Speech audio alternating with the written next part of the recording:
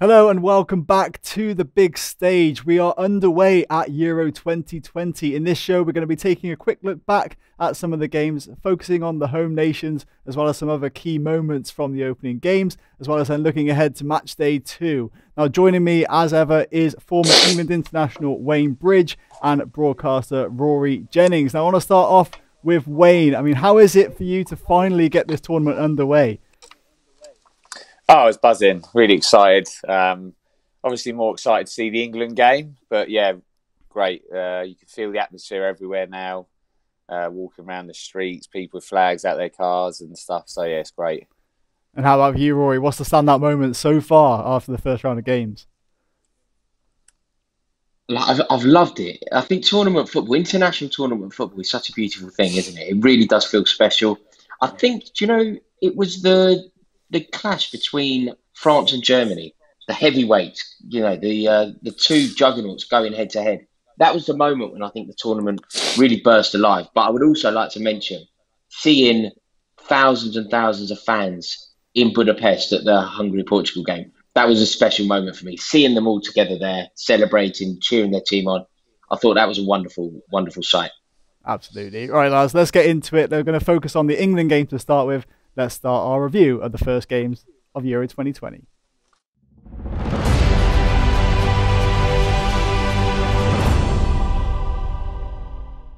So obviously England did get that opening win. Wayne, I want to get your initial impressions actually on the lineup that we saw. I mean, a lot of debate was about who would start at left back. I don't think you saw Kieran Trippier start there, did you? No, I didn't, to be honest. I think from what I've heard, he's gone for experience to go alongside Mings, which I can understand a little bit. And I don't expect... He done well, but you didn't have that left footer who was going to overlap, put a cross in with his left or anything like that. But, he's a really good lad, Trippier. He's a good talker. And I think he's literally gone for experience talking and helping everyone out at the back. I expect Chilwell to definitely start soon. For me, that they have to. You've got to have a left footer who's going to get down and put crosses into the box. You want to go and win games as well. And I think it was just a safe bet for starting the tournament, and obviously Mings with his first start as well. I mean, how about for you, Rory, as well? I think you've mentioned Mings in the past. Maybe you're a bit surprised about his inclusion. Yeah, I don't rate Mings at all, to be totally frank. I thought he had a brilliant game. I thought he covered himself in glory and made me look slightly foolish. However, I will say that I think he's a decent Premier League player, but he isn't an international player. And I think we can get Harry Maguire back playing, the better chance we have to proceed. And how about for the in terms of like the tactical layout of England? How did you look at this, Rory? What was your perspective on how England actually shaped up? I thought it was an interesting selection from Southgate. Obviously, the left back berth was a weird one. I don't think anyone saw that coming. But I think that was probably just for one specific game to nullify one specific threat. I doubt we'll see that again. The thing that has obviously surprised everybody is Calvin Phillips. I was desperate for Jordan Henderson's fine fitness and form. I thought that our entire tournament aspirations were directly linked to Jordan Henderson finding proper fitness. And now, because of Calvin Phillips, I find it fairly incidental whether Jordan Henderson comes back. So I thought that was a very brave inclusion from Southgate, and one that's obviously paid off. The debate now for me revolves actually around our match winner, Raheem Sterling, because I feel like him scoring the winner is actually a bit of a facade. I don't think he played well at all. Well, we'll get Wayne's reaction to that. What did you make of Sterling? Look, for me, his record for England, and the way he's played for England, I think he's come under a lot of flack. He's a good player for me. He might not have had the best of seasons, but he's got so much quality. I think he's dangerous. I think, from the first few minutes, he looked dangerous. There was a throw-in they took, and we were on the attack straight away, and I think it got to Foden, and he hit the post. For me, he's good. I think he's come under a lot of flack, and, I hope he carries on this tournament and he proves a few people wrong and makes them pretty much shut up. Obviously, it was the best Sorry possible about start. No, it's all right. Do you know what, Rory? I didn't. Sorry, I actually come in, so I never even heard what Rory said. I was it cut out. So sorry about that. No worries. Don't be daft. No, I think it's obviously true. Look, with Sterling, I appreciate what he offers. I appreciate what he's done. For me, he's just not a better player and not in better form than Jack Grealish. Yeah, And that's, yes, I that's I totally agree with what you're saying. For me, with the game coming up, Jack Grealish, he's got to be looking to play, but play both of them. For me, definitely against Scotland. So I get what you're saying with Jack Grealish. For me, he does deserve a chance, but it's sometime a manager will have a player that he really likes, and I think Sterling is just that player. He obviously likes Trippier a lot as well because he's put him in at left back. So sometimes managers have that connection with player and they trust. I think it's a trust they have in each other as well. I think someone we can actually trust as well is Wayne and your prediction. You did have England to win by 1 against Croatia. Do you think the 1-goal win was a fair result in the end? Yeah, do you know what? I think everyone's got a little bit excited with the result and the way the team played. Don't get me wrong, I thought they played well. They done okay, but I don't think they're going to come up with a lot better opposition, I think. Phillips obviously done well. I just don't want to get too excited. I seen an interview with Mount after the game and they bigged how well he played. And I think when you looked at his reaction, he was a little bit like, oh, well, we'll review the game. For me, that says, I've done all right, but I can do better. And I think there's definitely still better to come from England. And I think one player that maybe stood out as well for underperforming was Harry Kane. I think, Rory, I want to get your views on him. You had him in our bet builder for him to score at any time. What went wrong for Harry Kane? Everything, really. He didn't have a good game at all, did he? It just didn't quite go his way. He missed certainly a sitter by his own standards. But I'm still backing Harry Kane 100%. I've seen some what I consider to be ludicrous suggestions. People saying that maybe Calvin Phillips should start the next game. Maybe England would be a better team without Harry Kane. For me, that's utter drivel. It's a conversation I actually find very difficult to even explore. I'm so confident in Harry Kane that when we get to my suggestions a little bit later, you'll see quite how in favour of Harry Kane I am. And one player you also touched on there, Wayne, is also Phil Foden. We've got him as our young player of the tournament. What did you make of his performance? Look, he had moments. He definitely had moments. I'm backing him still. But like I said, England done okay. I think he's going to have more moments like he did in that game and come along regular, whether they change the formation a little bit. I think you need to get him on the ball more, whether that means he drops a little bit deeper, but just get him on the ball. As soon as you get him on the ball, he creates things and he's good at running with the ball as well. There's definitely more to come from him, but he definitely showed glimpses of what he can do.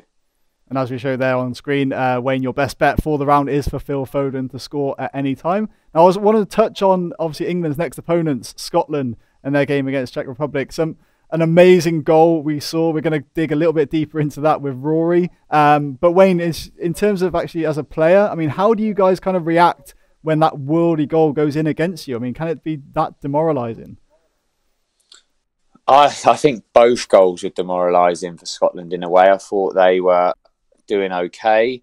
They were in the game. They definitely conceded the first at the wrong time. Then they came out and they're giving it a go, and then you get that goal, and it is demoralising. But when you say how do you come back from that, they're playing England, and I'm telling you now, Scotland always raise their game when they play England. They make it a fight at least. So they'll be fine bouncing back from that, and they'll be ready for this game. Don't worry about that. And how about for you, Rory? What was your assessment of Scotland? Did you think they played bad or well? What do you reckon? I thought they were distinctly average. I think they did exactly what you expect them to do. They're not a very good team on paper, and they're not a very good team on grass. I think when you've got somebody like Lyndon Dykes up front, they're only going to be so good, aren't they? Steve Clark, who, look, I adore Steve Clark, obviously, for very obvious reasons. But I thought Steve Clark made fairly shoddy decisions. I think the players like Shea Adams should start. He's better than Lyndon Dykes. I think Billy Gilmour, it would have been a brave move from Steve Clark, but Billy Gilmour would have given that midfield something else. But ultimately, Steve Clark's Scotland got wallops. Czech Republic were far too good for them. That first goal, everybody talks about the second goal, but that first goal was a glorious header. It's like a dying art. That I thought the way that he got up above Hanley between two defenders, steered it in. It's not an easy thing to do that at all. It takes a real expert finish to steer it wide of Marshall the way that he did. I thought that the Czech Republic were excellent, surprisingly good, but Scotland did everything I anticipated them doing, which was nothing. I think that's fair enough. But also, I mean, how do you rank Croatia as well? I mean, what do you think they offered against England? Do you make anything of them? Not much. Not much. No. You know, look, they've got players who look after the ball well. They tidy. But at one point, it was fairly widely agreed that the two sides that were going to progress were going to be England and Croatia, and then there'd be a tussle to see what happens after that. I now have kind of reassessed that. I think the Czech Republic are well capable of giving Croatia a real game and potentially beating them. So how do you think then it will actually shape up between Croatia and the Czech Republic when they meet next? I am going to go. I think that one is going to be really delicately poised. I feel like it's going to be a draw, which I think will suit the Czech Republic. I think they'll be happy enough with that. But yeah, I don't think Croatia, the Croatia team that lost the World Cup final, they're a shadow of that team, aren't they? Yeah. The lack that they haven't got Rakitic, they haven't got Mandzukic, and it really does tell. Absolutely. You could see that like that's why I think people have got a bit too excited with the England performance. That it's not the best Croatia team you've seen. The best part of their team is probably the midfield, and our midfield coped with it. I wouldn't say easily, but they coped with them. So it's. What do you mean too excited, Wayne? Who's too excited? Who's getting too excited? I like to get excited, but it's it's one game, and I'm telling you, the lads will love it. They would have loved that first game. You got the first win; they'll be full of confidence. But there'll be the fans will be singing it. It'll be coming home. The lads will have their feet firmly on the ground. Yeah, I'm not getting carried away at all. Always fine to get carried away. That's all right. I want to take a quick look at the betting odds for England, Scotland. So obviously England are the heavy favourites. There's maybe not a lot of value in actually backing England specifically. But one thing I do want to bring up is our bet builder for the game. So we do have a combination of markets that we've chosen and are going to get some of our best predictions for this game. So we're going to pull that up for us now. So Wayne, you are going for England to win to 0. I think you've said, Scotland probably offer a little threat. Myself, I'm going for England to win both halves. So obviously they need to be leading at half-time and also score more goals than Scotland in the second half for that bet to be a winner. And Rory, you are backing Harry Kane to get on the score sheet at last. And that is a 4-1 shout with Bet365. I like that bet. Yeah, so that adds up quite nicely. Yeah, that does look good. I think we're just going to pull up the group for England's group now just to show you where things stand currently. Obviously, Czech Republic in front due to goal difference. But I don't think we can read too much into that yet. The fact that England are going to put a load past Scotland should make England comfortable group winners.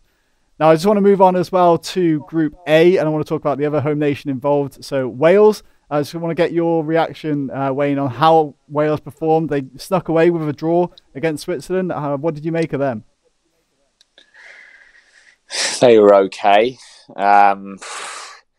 It's going to be difficult for them, I think, to progress through, because I think Turkey come up against such a good Italian side, and I think they've got more to offer. I think they'll be firing up against Wales, and they come up against them. So I think it's going to be a difficult job for them. I think they've done okay. They need. They're going to need special moments from Gareth Bale to just light up the stage, I think, because it's going to be a struggle for them. They were just okay for me. Yeah, but obviously coming back from behind, though, to actually get that draw, do you think that will give them a little bit of confidence going into the game against Turkey? I've said they've always had good team spirit amongst their lads. I felt like you look at them, for me, they look like a good team spirit. But I think it is going to be difficult. I think Turkey are going to do a lot better than what they're getting against Italy. Like I said, Italy are a great team, and I just think it's going to be tough for them. But they do need to get a result against them. They have to. If they're going to have any chance of qualifying, they've got to get a result. Absolutely. It's actually finely poised in the betting to qualify. I think Wales were at even money. Turkey are just over evens as well. So it is finely balanced. Obviously, a lot is going to rest on the outcome of this game. But for you, Rory, I mean, any thoughts on Wales in particular? I think that they're going to be in real trouble against Turkey. I think that people were talking about Turkey in fairly glowing terms, but I think that they were slightly too generous. People were saying the dark horses for the tournament. They're not that, but they do have some borderline elite level players. Yilmaz is an excellent player. And I think that Turkey, after what happened against Italy, they will need to bounce back. They'll need to show some resilience. And I think their quality will tell. I think that they're going to make light work of Wales. All right, that's a great shout. So, by the way, if you are going to have your own predictions for the games, we do actually have a competition running on Betting Expert where you can win a share of £5,000 in prizes. And I've got a little video for you just to explain how that competition works. So here it is, how the predictor works on Betting Expert. Euro 2020 is here, and to celebrate, Betting Expert are giving you the chance to win cash prizes throughout the tournament. At the start of each round of fixtures, we'll publish the games that qualify for the predictor. Then all you need to do is predict the following things. So the game result, whether or not both teams will score, if there will be over or under 2.5 goals, and the total number of corners for the games. Points will then be awarded for each correct prediction that you make, 5 points for the result, 3 points for the both teams to score element, 3 points if you get over underline correct, and 10 points if you can predict the total corners correctly. We will then rank all entrants on a leaderboard and award prizes in the following way. The top ranked entrant at each stage will win £100, £50 will go to second, and third will take home £25. There will also be prizes on offer for the top 10 overall entrants, including a juicy £500 top prize. Now it's completely free to enter, so just head on over to predictor.bettingexpert.com and good luck. As now we're back to the big stage through the magic of technology. I've just had a haircut and change of shirt. But now we're going to move on to probably one of the most talked about instances or things that happened in the opening round of games. That was, of course, in Copenhagen with the incident involving Christian Eriksen. Now, he has tweeted out or posted on Instagram that he is actually okay now. But it was, of course, a very scary moment. Wayne, I just want to get your views. Maybe you've not tried something similar, but you may have seen some of your teammates be injured badly before. Can you just talk about some of your experiences with that and how the teams come back from such an incident? Look, I haven't come across anything quite like that, to be honest. There's obviously breaking of legs and stuff. But, for me, this is totally different. So, obviously, like everyone else, so happy to see him stable and he's in the best place. But that would have affected... for me, I don't know how I would have dealt with that. Straight away, I'm thinking about his wife and his kids, and then it could have affected the players. It's how do they deal with it? I don't know how they're going to deal with it. It's a really difficult one to see how the team then progresses from that. They're going to want to do it for him, obviously, and I'm sure he spoke to all of them. But it's a very, very difficult situation. I don't know how they can cope with that. The manager's obviously going to have a lot of talk with all of them. I'm sure they'll all get any kind of help they need. But it's very difficult for a team. I don't know how they're going to deal with it, to be honest. I was lost for words with the whole thing. Yeah, absolutely. I mean, I actually had to cut off the feed from watching it. I couldn't watch it myself. I couldn't see it. It was a really scary moment. It was so bad, yeah. But Rory, you actually tipped up Denmark -1. Of course, now we don't particularly want to have losing bets, but I think in this instance, we kind of forget the fact that it was lost. All the Danish press, for instance, it was the biggest upset in Euro history with Finland winning at 11-1, but no one's mentioned it. No one mentioned the fact that Denmark lost the game after it restarted. How do you think the players will react after that incident? Yeah, I think I totally understand why the football hasn't been mentioned, because the football in that circumstance becomes totally insignificant, doesn't it? It becomes absolutely irrelevant, regardless of the stage, regardless of the magnificence of the tournament. It's irrelevant, and I am surprised actually. The game went ahead. The players opted into play. They were given the option. I think even Christian Eriksen gave them not to bed to play. But Wayne can probably shed more light than either of us, Joe. But do you think that the players should be put in that position to make that decision?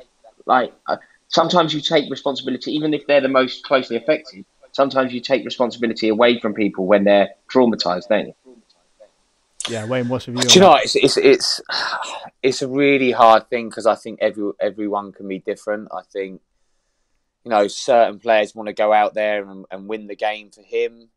But, you know, that can affect people. You know, that can affect someone physically and mentally, what happened that day. So it's really tough. And I didn't expect the game to go ahead at all. You know, I've seen lots of different people talk about it. So I'm really hard. I can only say what it would be like, what I think it would be like for me personally. And I wouldn't have wanted to go ahead and play probably. You know, at least give them the day or something. Do you know what I mean? So it's a very difficult one. You know, I've obviously seen players have serious injuries and get taken off, and football does carry on. But you know, when it's someone's life, I think the players, you know, they're surrounding him, shielding him for cameras and things like that. It's very difficult to watch, and so I don't know how they dealt with it. To be honest, they dealt with it very well. I think coming out and playing, all credit to them. Of course, yeah, they are going to be back in action. You know, when the players. Go on, yeah, Rory, sorry. Totally. But you know when the players formed a shield, and the players, bearing in mind it's their friend and teammate on the floor, they formed a shield and didn't look themselves. That shield is an obvious indicator to anybody watching the footage. We would rather you didn't watch this. We're forming a human shield. We're doing all we can for you to avert your eyes, and we're averting our own. And yet we're still zooming in on the geezer on the floor. It's mental. Yeah. Do you know? It's hard to, but if I look at it in football terms, it could give them some extra fight. And, you know, they need a result. They do need a result. It could give them that extra bit of fight. But to look at it on football terms, but sometimes it's very hard when you see what's happened to look at it in football terms. Well, that's it. I mean, you touched on there the next game. They've got Belgium, who did actually look pretty strong. I mean, we can go now. I think we can move on to the actual game. I know Christian has, he's posted on Instagram that he's okay, so we can go ahead and look at the game itself. But Rory, I think you maybe mentioned that Belgium weren't so good. I mean, are you still thinking they may flop, or are you quite impressed with their opening game? No, I mean, they beat Russia, which I think they were always going to do. What they have one of the best strikers in world football leading their line. So they're always a threat. They're always going to win games. But no, I didn't see anything in the Russia game to suggest they're better than I initially thought they would be. I think Roberto Martinez, average, players like Vertonghen and all the viral still around the team. I don't think Belgium are genuine contenders, but Lukaku's a fantastic football player, and therefore they're going to win football matches. Yeah, I mean, Lukaku obviously getting the 2 goals now into favourite for top goal scorer. Wayne, I mean, do you still think he's worthy favourite of being top goal scorer? So you can't write him off, can you? And you look at what he's done. You know, I don't write teams off as quickly as Rory. I guess because I was an ex-player. But yeah, I get what he's saying. For me, you know, it was a good win. But for me, Russia didn't look like a Russia team that you see a few years ago. I thought they looked leggy and tired. So let's see Belgium against better opposition and take it from there. But yeah, I wouldn't write them off yet. But it was, for me, it was just a Russia team that never turned up. Football's a lot easier to play, Wayne, from the Matthew Harding lower tier than it is from left back on the Stamford Bridge pitch. I'm in a few WhatsApp groups, and it's like everyone's a pundit, and I'm just like, I'll just leave it to the pundits. But no, I like it. It's good. It's good. I like it. I like to hear people's opinions. It's just, I think it is a lot easier when you're a fan to come up with those assumptions sometimes. Yeah. I like it. I like it. I do like to hear it. Mate, I do like it. No, 2 teams. No, do you know what? Oh, Recently, I ended up on the pitch in Stamford Bridge, and I did suddenly realise, like, there were times when, I don't know, I'd watch somebody like take a corner and hit the first man, and I'd be fuming. I'd be like, say it was Florent Malouda or something. I'd be like, what are you doing, Florent? You realise how big that pitch is, right? You realise how big the pitch is. Yeah, I was like, I'm not sure I could do it. You know, if I did it like a golf shot, I'm not sure I could get there in 2. You know, you do notice it in pitches. Certain pitches are longer, some are wider, depending on how the team wants to play. They're big. They're a lot bigger than you think. Yeah, too right. And of course, after running around for that long as well, Rory, right? That's the other thing, the fitness side exactly. Exactly. I know that's where I'd struggle. But yeah, two teams that obviously looked really good. I mean, we talked about them before the tournament as well. France against Germany. Rory, you touched on it there about the fact that this is where the tournament comes alive when you see players like Mbappe looking absolutely unbelievable. Wayne, I got to ask you, I mean, how would you deal with a player like Mbappe? Kick him. He's got so much pace. It's, you know, if you get too tight, you know, he getting behind you. It's very difficult. And France, you know, when France are defending, they are very dangerous because they've got him in the team. One ball and he's gone, and like he's literally gone. But you know, I have to give a shout out to Germany as well, like, because I didn't think they were gonna do that well against France, and they've done all right. You know, they held their own a little bit. What I will say is, you know, I've had a lot of hope for this guy, and I've spoke about before in the Germany team was Timo, and I can not gladly, but I'm starting to side with Rory now that it's just not happening, is it? I had my head in my hands, you know, my bet of him getting 3 goals, and just can't see it happening now. Sadly to say. There's still time. There's still time. There is time, but you know, just when he came on, it just didn't happen for him at all, did it? There's not time unless the tournament's going to last till mid-November. There's not time. Now, France, you know, France, they were great. They were great. Yeah. I don't think they were obviously comfortable-ish, but I think Germany put up an all right fight. Yeah, so now they are into the favourites. They are standout favourites now for the overall tournament. Rory, I mean, how would you go about stopping France if you could? I mean, where do you start? I have no idea. I mean, they feel like a flawed position, don't they? They feel a team. I don't know how you nullify them. I think the only thing you could do, it would be so risky, but I feel like you'd have to attack them. Because I think, you know, players like maybe Kimpembe or someone like that is vulnerable. I think Hugo Lloris is vulnerable. But there's no point in sitting back against a side like France, because you could put 9 men behind the ball. They'll find a way through it. They're so dominant in the midfield. Pogba and Kante playing together is about as perfect in terms of balance and nuance as you're going to get. So I think the best thing, that if England end up playing France, I think we have to go for the jugular. Make it a fight and really attack them. Yeah, they've got pace and power. They're strong. What I wouldn't want to see if when we do play against them, if I'm right in the final, is don't play too defensive, like you said. You've got the back 4 and maybe 1 defensive, but then go really attacking. Put it on them, because you've got to. Because if you're too defensive, they'll be too comfortable. You've got to put it on them a little bit, like you say. But maybe not bite them like Rudiger tried to do on Pogba. So if we saw that. Obviously, elsewhere. Do what you got to do, man. But elsewhere in Group F is obviously Portugal. They ended up beating Hungary. My bold prediction of Cristiano Ronaldo not scoring lasted all of 86 minutes. It went down. Dubious penalty. I mean, they shouldn't have given that away either. I mean, I was gutted to see that. But Rory, what's your take on the performance of Portugal? I thought they were average. Didn't think they played well at all. I think they got really lucky. It was a shame for Hungary because they crumbled, didn't they? They were in it right until the end. They had that goal disallowed. That, you know, if that had counted, I was so excited for that to stand. But no, Portugal 3-0 is very flattering. Hungary were well worth a draw, and I feel sorry for them because the moment of the tournament for me, on a footballing level at least, was seeing that stadium full. It was such a glorious sight. So I felt very sorry for their fans. Yeah, absolutely. And also passing over to Wayne, your take. Yeah, I'm pretty much the same. You know, some people saying how great Portugal was, and I think maybe they just look at the result. I don't think they were great. Obviously, like we say, Cristiano is always going to come up with the goods, I think. Like I said, I didn't think they were that great, to be honest. I think Germany, you know, have got, well, from what I've seen of Germany, I think they'll have too much for Portugal. A very, very, very tight game. Not too much. It'd be a very tight game. But yeah, Portugal, if they were average, I think people are overexcited about them, to be honest.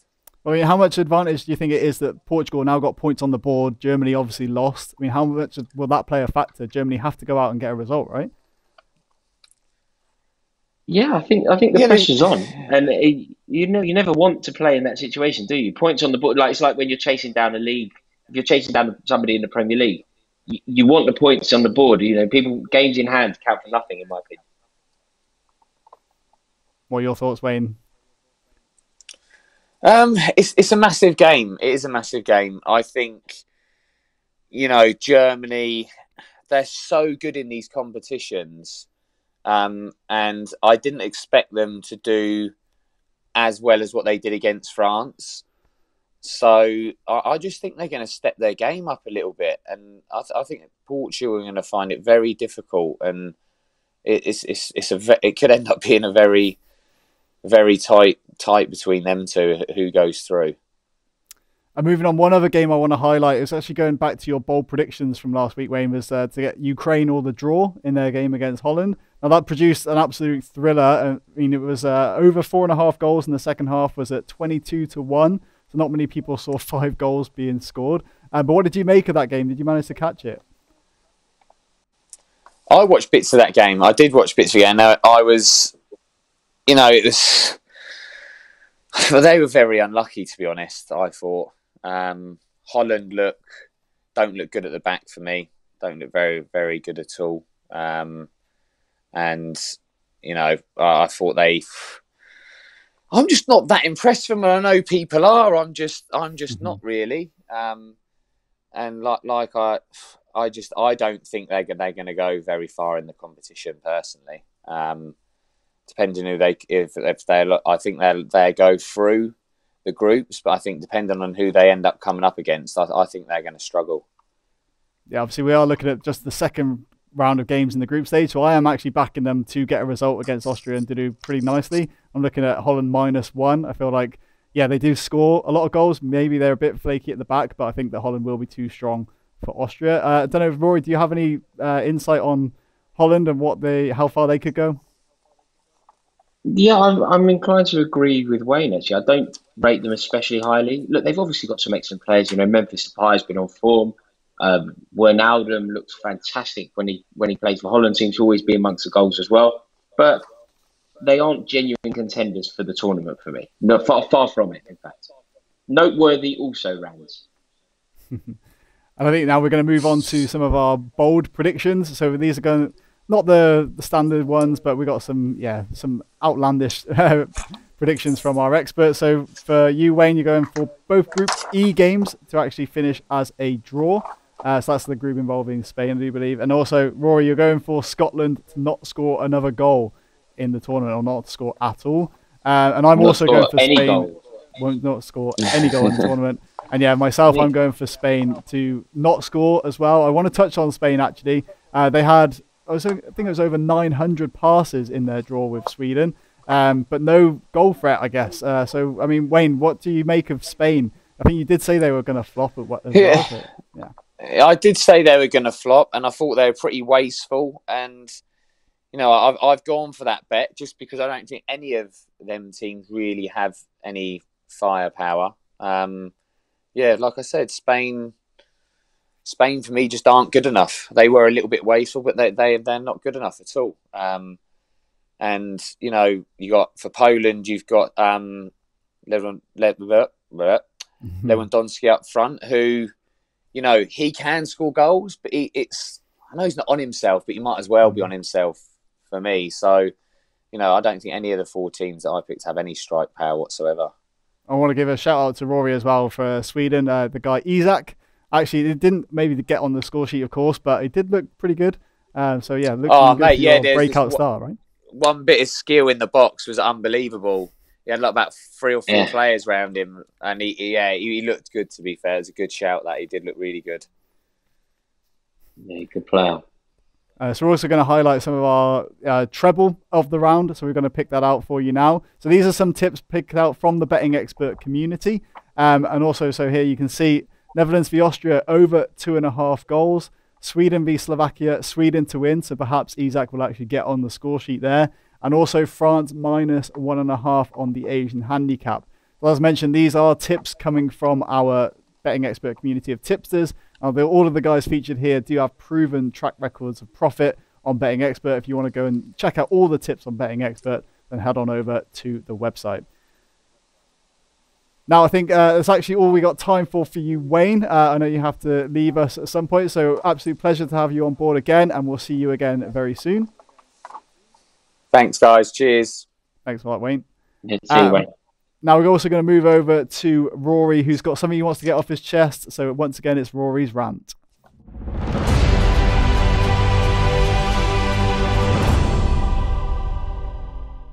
Now, Rory, something we did touch on earlier in the show, but the goal against Scotland for the Czech Republic, you've got some thoughts on that one. I certainly do, Joe.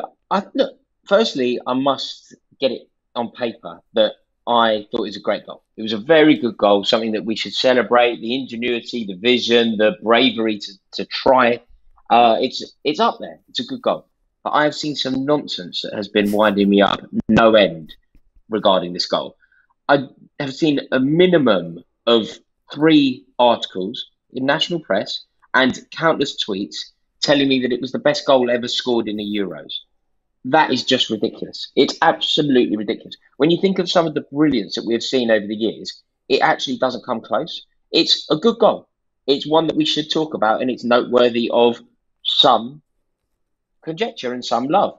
But to put it in the same bracket as what Marco van Basten did in the final in '98 is ridiculous. To put it in the same breath as what Paul Gascoigne did to Colin Hendry and Andy Gorham is a disgrace. Davor Suker is fuming. Karol Poborski is fuming. I am fuming. There are countless better goals scored than Schik's. It's an excellent goal. It's something that we should celebrate, but it's also something that will probably be goal of this tournament, but that's its level. Goal ever doesn't make the top 5. I think that's a very impassioned argument for that. But let us know in the comments below if you think that this goal is worthy of being one of the greatest ever. Personally, I agree with you, actually, Rory. I mean, the goalkeeper was miles out of his box. So, yeah, it wasn't that good. I mean, it was obviously very good, but not up there in terms of importance either. But, Rory, thanks a lot for your insight. Once again, it's been a pleasure having you on board, and we'll see you again very soon on the big stage. Loved it. Thanks, Joe. Thanks a lot. Now we're going to move on to our community section here on the big stage, where we're going to highlight some of the top betting expert tipsters.